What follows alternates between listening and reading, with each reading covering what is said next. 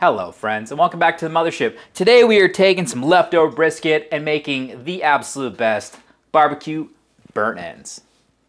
Sound good? I know it does. Let's get started. Now what I have here are some leftovers. These are honestly actually a couple months old. Put in my freezer, so they are nice and chilly. This is mostly point, there's a little bit of flat in here. What I'm going to do is I'm going to take these leftover little pieces that I'd thrown in and cut everything into kind of cubes. I'm looking for like about 1 inch by 1 inch cubes, something like that. Looks good to me. Okay, there's a nice little meat mountain. What I'm going to do is I'm going to take them and I'm going to toss them into a pan. Now since these were already cooked, I have my standard rub, which I do for briskets, which is just salt, pepper, garlic. So I don't need to add any extra salt to these, but I just want to get as much as I can kind of filled in here so that all the cracks are kind of filled up, but enough space so that we can get some of our sauce to go on the sides. We are going to be stirring it up, so not a big deal. Some of these little pieces, like I said, are not going to fit, which is fine. I'll just eat those right now. But what I'm going to do is I'm going to take this and set it aside. Let's get some liquid together to put on top here. Now kind of the method here to make burnt ends is really you're taking all your meat, you're putting it some sauce, and you are just letting it kind of simmer for a while and just absorb a lot of that extra flavors and really just kind of crisp up and let it keep cooking a little bit further.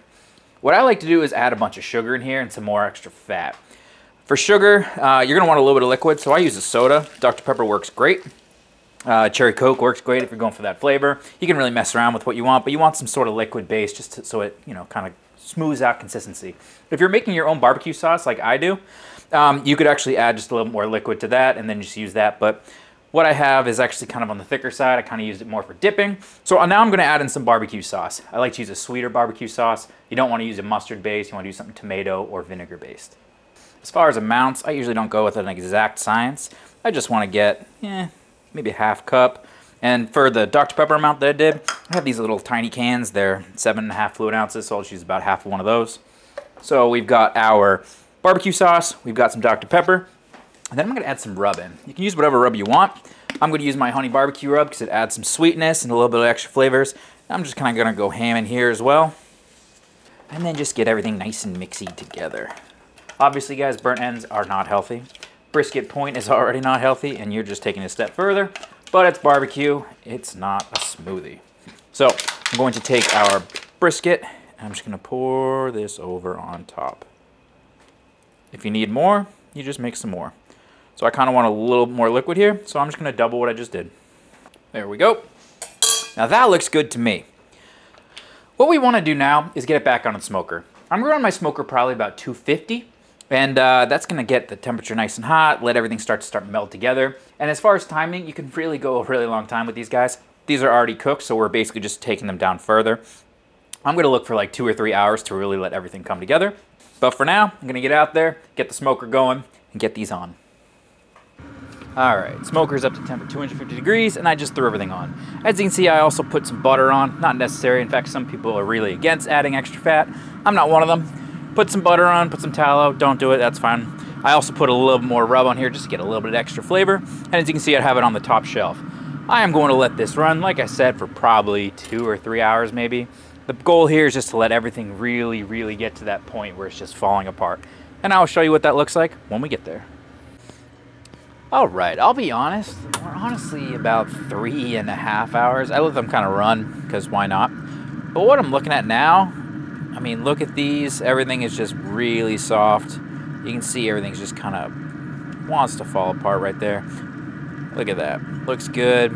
Grab another piece. Oh, falling apart. The fat is definitely rendered out on these, and they've absorbed, I'm sure, all of this sweet, delicious flavor. So what you could do is you could just let them keep running. You could put them in a broiler, let them keep running even further. That'll get rid of some more of the moisture. But I think these are probably ready to go. So if you're ready for a party, at this point you could put them in tin foil and just let them sit in a oven at like 300 degrees, maybe 250. The point is just to let them keep warm. But I think I'm gonna pull them off because we're hungry and we're actually eating these for dinner tonight. So we got some folks coming over. Let's get these off. I'm gonna give them a try. And then I'm going to enjoy the rest of my night, and you guys can do the same. But let's take them inside. Let's give them the old-fashioned chomp, dudes.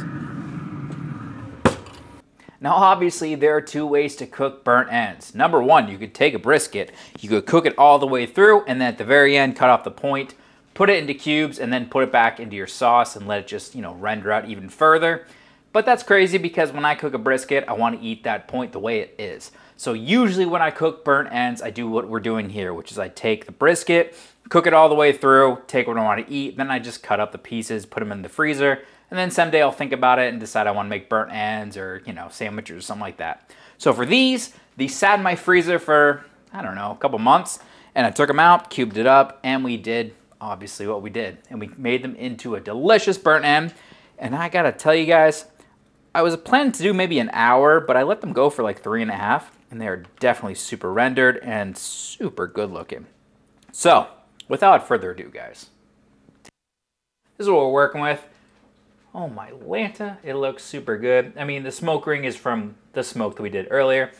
It's very, very hot, but let's give it the old-fashioned chomp. Oh my, that is tender. That is super, super tender. Oh my, that is delicious. So when you're doing burnt ends from a cooked brisket, you need to focus on the flavors that you're enhancing. So you don't want to add extra salt, you don't want to add more pepper or garlic if you're doing a traditional Texas style brisket. What you want to do is sweetness. So for me, I like to add a lot of honey type stuff, so my honey barbecue works really well. That's my rub. I'll give you the ingredients down below. But I also like to add in like a lot of barbecue sauce. I like to do my own barbecue sauce, but any commercial barbecue sauce work really well. And you're going to want to add more viscosity, which means more liquid. So like apple juice works really well. I like to use Coke, or in this case I did Dr. Pepper. Cherry Coke is really good too. But that adds a lot more sweetness and it adds more liquid, so it can, you know, get all over the different pieces of meat in here. And then as far as adding fat in, guys, some people don't do it. Some people are huge fans. They put a bunch of tallow and stuff. I do a little bit of butter on top. It's not necessary, I don't think. I think there's enough fat inside of the brisket, especially if you're doing point, where it's really not that important. But most importantly, I like to add a lot of sugar and let it kind of caramelize in there and just meld in, make delicious food. This is really, really good, guys. Honestly, these are great. I can't wait to eat these, and I'm sure our guests are really gonna enjoy it. You guys should absolutely take your brisket point from your leftovers and turn them into burnt ends. But most importantly, you guys should let me know down below, how do you do burnt ends? Do you usually just cook a whole brisket, then chop it off and do it from that point? Or do you take your leftovers and make something fantastic? Love to hear what you guys do. But most importantly, guys, the most important thing is you cook something absolutely fantastic and you let me know what it is down below. And as always, cook something great, guys. I'll catch you on the next UFO barbecue. Ooh. Bye-bye.